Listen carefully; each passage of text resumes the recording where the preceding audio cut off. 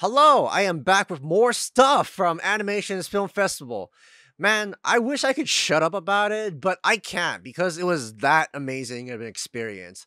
Previously, we talked to Mamoru Hosoda, and now we got some special content from superstars from the animation industry, like the French director Patrick Imbert, Jeff Rowe, the writer of Gravity Falls, Phil Lord, producer of so many animated films, and the quirky Ryan Colt Levy. No. All right. Check it out. Hi, this is Shukai's host of Grand Geek Gathering, and I am Kevin. I am here with, Jeff Rowe. And Phil Lord. and you guys are here showcasing Mitchells and the versus Machines. Yes. Yes. Facts. Yep. Yeah. All right, awesome. Yes.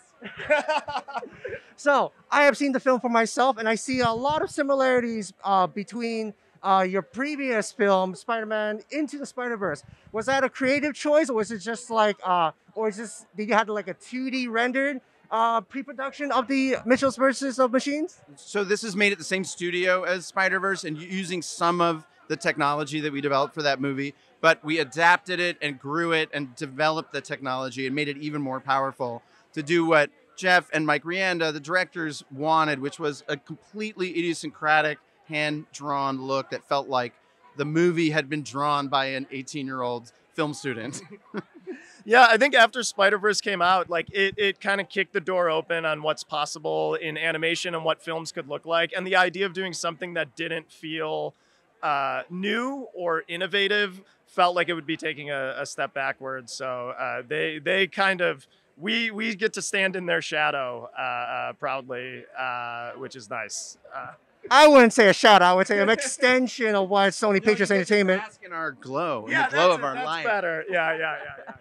Grand Geek Gathering Shukai host Kevin, and I am welcomed by. Patrick Imbert. And I believe you're the director for the movie that's debuting tonight, Summit of the Gods, yes? That's it, Summit of the Gods. All right, awesome. Can you, since none of us have done, for all of our audience out there, can you give us a little synopsis of what Summit of the God is going to be about? This is the story about a photojournalist that tried to catch a scoop about who reached the summit of the Everest first.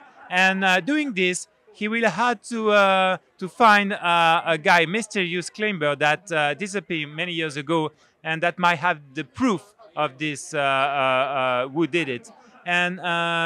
And by searching this guy, that will lead him to, higher than what he thought first.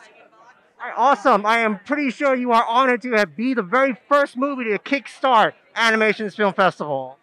Well, I'm really happy. And that is funny because I came here a few years ago for the first edition of the festival with a movie called Big Bad Fox. And now I am here again. It's a kind of regular rendezvous. All right, it's great. Welcome back to Animations Film Festival. I just have one fun question for you.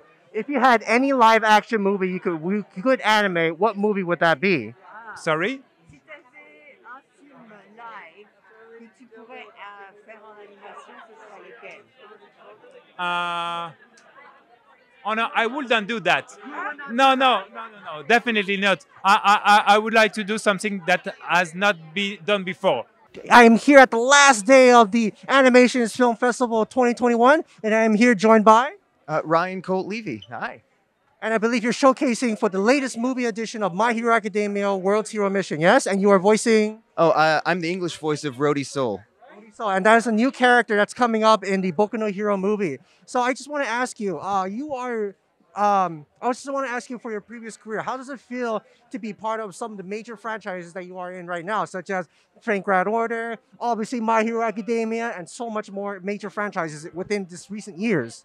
It's been very surreal. I'm honestly just incredibly grateful and humbled and excited. And yeah, it's an honor. It's been amazing. It's been amazing. That's great to hear. And of course, while you voicing the new character from the My Hero Academia movie, was there something that's unique about this character, or something that you resonated with this character, or were there any troubles or like difficulties that they overcome while voicing this character? Ooh, well, I had to let go of my inner fanboy because I love the show so much that I had to like separate that in the booth, when I was recording. But other than that, it was amazing because the character had so much actual we had so many similarities in weird ways, and I think people will see when they see the dub as well, who know me, will be pretty surprised. Yeah, it was a unique gift that I got this role. All right, and here, thank you so much for your answer. That was very enlightening. We will be here to watch My Hero Academia World's Hero Mission. Do you have any messages out there for the fans that's going to be watching this movie soon? Oh man, I think the most important thing is to be good to each other, spread love and kindness, and know that you can all be a hero in the smallest or largest of ways, truly. All right, great. Thank you so much. Wow, that was a lot of talent in such a short video.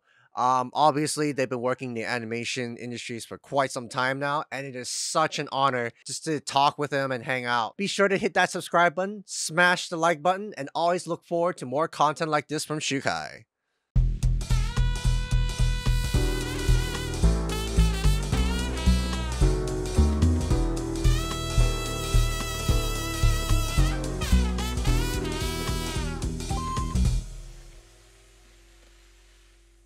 Grand Geek Gathering.